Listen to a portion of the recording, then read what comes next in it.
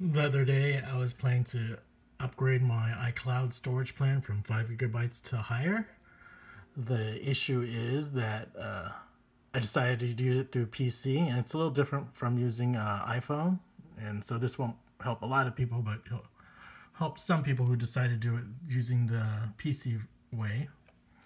So it says open iCloud for Windows, and there's a link. You click on that, and it asks you to download and install iCloud. Well, once you download and install it, you'll have to log into iCloud, and then the app actually shows on the taskbar.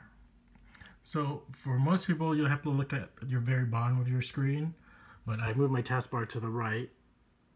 Yeah, I know, a little annoying. And then look for the iCloud symbol. You can see over here, I have iCloud right over there. Left mouse click it. And so these options come up. So in the instructions, they don't mention what to click on. It just says, click storage. So what you want to do is actually click on open iCloud settings.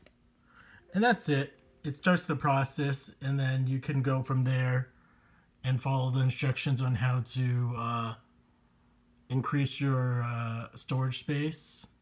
So then it says click on storage, click change storage plan. So if I click on there, here's storage, I can click on storage. And then I can change the plan from over here. See, I can change plan from over here, manage storage, change storage plan. That's it. Just wanted to show that quick thing.